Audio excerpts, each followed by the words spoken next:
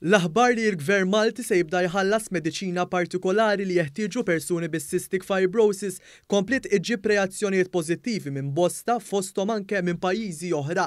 Fuq il-programm realtà ta' Brian Handsford tkellem Hunter Ingliż li għandu l-kundizzjoni tas-Cystic Fibrosis fejn f'kollegament virtwali saħaq kemm huwa kuntent li Malta daħlet il-mediċina trajkafta fil-formularju tal-Gvern.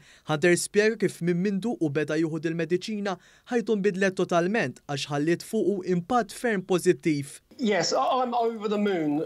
Honestly, I'm happier, I'm as happy for them as I was myself, because it's very difficult to sit here taking the drug and knowing what positive impact it's had on my life and knowing that there are still sufferers out there. And for Mandy, whose lung function has decreased, unfortunately, quite a lot, I know that these drugs are going to make her life so much better. And so I'm absolutely over the moon for everyone in Malta who gets the benefit from this drug. Fuq il-programm tkellmet ukoll Mandy li spjegat kif dan l-iżvilupp nissel fija u f'nies oħra bis-Cystic Fibrosis sens ta' Tama biex jgħixu ħajja aħjar. Tkun ilek 26 sena.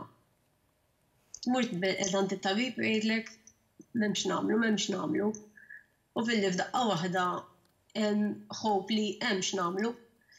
Kienet l-ewwel ħaġa kienet sorpriża u t-tieni nett il-fatt li anke tara n-nies ta' madwar jekk tal-familja tal-ħbieb kuntenti u li hemm xi ħaġa li